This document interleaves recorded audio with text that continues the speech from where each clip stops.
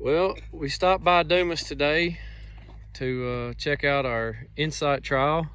It's on cooperator Lee Walt. We're at 3 collar stage of corn.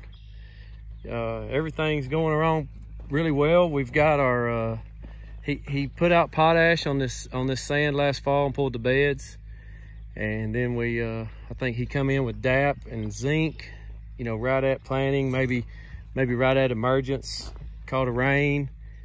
Then he I think he come back with a little bit of ammonia sulfate and a little bit of urea.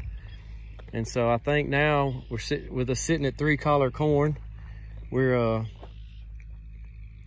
think with a little chance of rain possibly in the forecast for most of next week. You know, maybe a little early, but I think he's going to try the split side dress application this year. So I think at 3 collar corn, you know, like I said, maybe a little early, but we're going to go ahead and see if we can get some more nitrogen out, maybe in front of a couple showers next week. One thing that I was noticing as just walking through is some of the height difference in some of the different hybrids. And after talking to Pangle, you know, I was just asking maybe what some of it could be attributed to, and so he was explaining to me that, you know, a hybrid, say like, I think this is 5550, and as you can see, we've got 3 collars on it.